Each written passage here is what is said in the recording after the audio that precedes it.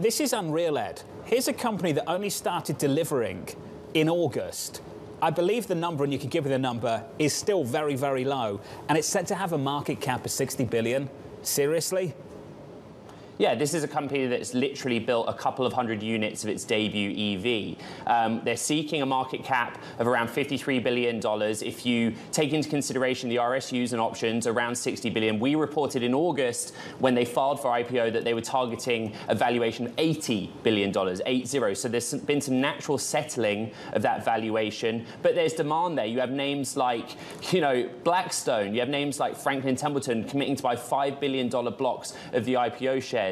At that valuation, you can see where Rivian sits versus the world of existing publicly traded automakers, right? This is astonishing, but they've built a big reputation. They raised $10.5 billion before filing to go public from big names, from some of the biggest names on Wall Street, essentially. And they've got the backing of Amazon and Jeff Bezos, which is worth its weight in gold. You can see there, each round it's raised, the new and higher valuation assigned, that's the share price for each of the private rounds. And, yes, right now, they are doing modest production. We reported that actually they're suffering from supply chain and prioritizing a battery electric delivery van from Amazon. But as I've reported, John, this is a very prudent company. They've taken their time. They've hired a lot of key talent from Tesla, from JP Morgan for their CFO. And by all accounts, what I'm hearing is they're ready.